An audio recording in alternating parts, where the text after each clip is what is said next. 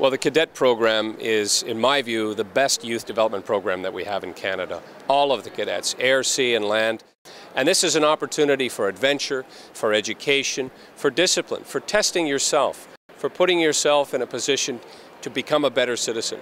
The cadet program is something you will never regret and something you will always cherish. A great place to meet friends, a place to really become aware of the incredible military history that we have as a country.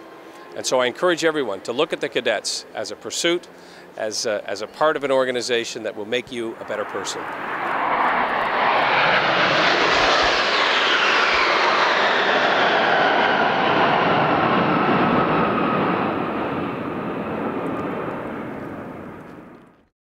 Outside, which is one of the inner. It's the inside, the fuselage portion. Okay, so of the front spar. Okay, that makes sense. So that would make sense to start on that from the get-go. Yes. So you will take that apart out there. All the fasteners and everything have been taken out. Yeah. As I said to you, that I'm not ready to remove the spar caps. Sure.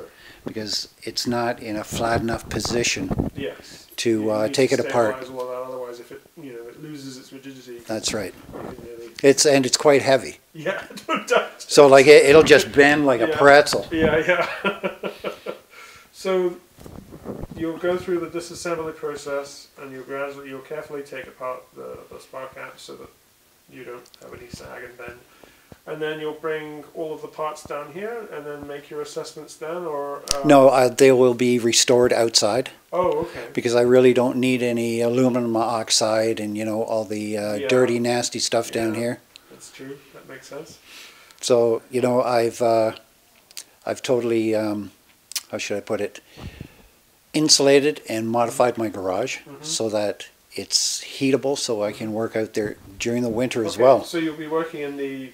In the garage itself. Okay. Yep. That makes sense. The first idea was I put up the portable garage to put the parts in there and then work out there. But after a year of working out in the cold, working at the Aviation Museum in the cold, and then also in the summer because the heat, it absorbs the heat. Yeah. Oh, you should see how hot it is.